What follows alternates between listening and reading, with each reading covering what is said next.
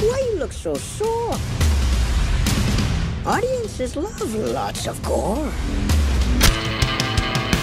You know, this is the 4th Paddy's Day since I started doing this show, and somehow I've never gotten into the Leprechaun franchise. Which is a shame, really, because it's the most 90s franchise of them all. It had all the 90s cliches. There was one in LA, one in Vegas, one in space, 2 in the hood, and the first one was the one with Jennifer Aniston. Now that the franchise has gone full Halloween and created a direct sequel to the original film, ignoring the canon established by all those movies in between, it seems only fitting to spend this St. Patrick's Day reviewing the series. Now, it all started when creator Mark Jones decided to make the jump from TV to film, and setting his sights on horror, decided to make a cross between the Lucky Charms mascot and Critters, which, when you hear it, makes so much sense regarding the tone of these movies. The first one was a pretty straightforward movie about an evil leprechaun. Guy steals a pot of gold from said leprechaun. Leprechaun follows him back to the US and gets trapped in a crate. Years later, Jennifer Aniston's family moves in and her friend mistakenly frees him, and things get all kinds of murdery from there. Like I said, it's exactly what you expect from an evil leprechaun movie. For the second one, things step up their 90s-ness because nothing said 1990s like setting a sequel in Los Angeles. But of course, let's also break out the old standard of supernatural being stumbles on a girl in modern times who is a descendant of their ancient love. One of my other favorite things about the Leprechaun series is that they give zero fucks about continuity film to film. He gets blown up in the first one, impaled on wrought iron in the second one, and then the third one opens up with him having been transformed into a statue thanks to a magic medallion. It's like they were actively trying to be the tropiest horror series of all time. And they actually might have been. Number 3 opens up in Vegas, and the leprechaun, in statue form obviously,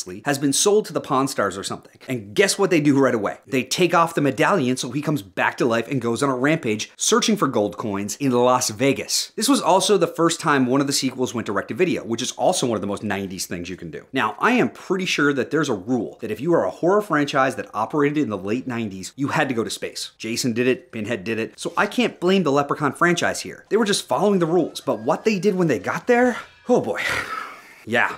Leprechaun in space. It takes place 100 years in the future, and the leprechaun is trying to hook up with an alien princess. This whole movie is insane. At one point, the leprechaun transforms himself into the clap and then bursts out of a guy's penis. And honestly, I don't know what else I can say about a movie where that happens. So part 5. Yeah, also bonkers, and despite being made in 2000, it's still super 90s. It features Ice-T as Mac Daddy Onassis coming across the leprechaun in the statue form from the beginning of part 3 and stealing a golden flute to become a successful music producer. I'm gonna be honest here, I haven't seen this thing in a very long time, but even the synopsis is problematic. And the worst part is, even after the leprechaun rap at the end, yeah, you heard me. They still decide they need a second Leprechaun in the Hood movie. Now, in all fairness, Leprechaun Back to the Hood, you know what? No, they used the number 2 and spelled the with an A there. There's no fairness. Let's just move on because by the time they finished that one, we were even at a point where Warwick Davis was done with the franchise. And so was everyone else. There was one weird reboot thing with Hornswoggle from the WWE, but raise your hand if you saw that one. Exactly. However, that brings us to the latest entry, which is the one that's going full Halloween. It picks up 25 years after the original film and forgets all the sequels, which I think is really something we should all be jealous of its ability to do. Leprechaun Returns is actually a sci-fi movie. Not the genre, but the TV network. And for some reason, they released it just before Christmas. It has Lila, daughter of Jennifer Aniston's Tori from the first film, heading back to the cabin again from the first film because her and her friends want to tear it down and build a sorority house in the middle of nowhere. Despite warnings from Ozzy, played again by Mark Holton, who will always be Chubbs from Teen Wolf to me, the girls inadvertently awaken the leprechaun, who proceeds to go on a murderous rampage searching for his gold. You know, really getting back to the basics, which after the rest of the movies is actually a welcome change. Now, like I said, this aired on Sci-Fi in December, so you can't be blamed for missing it, but now is as good a time and arguably a more seasonable time as any to check it out. And let us know what you think. Is the latest film a return of Leprechaun? What's your favorite movie in the franchise? Let us know in the comments, and remember, Fright Hype and Crypt TV are all over the internet. Until next time, keep the horror on the screen and off the streets.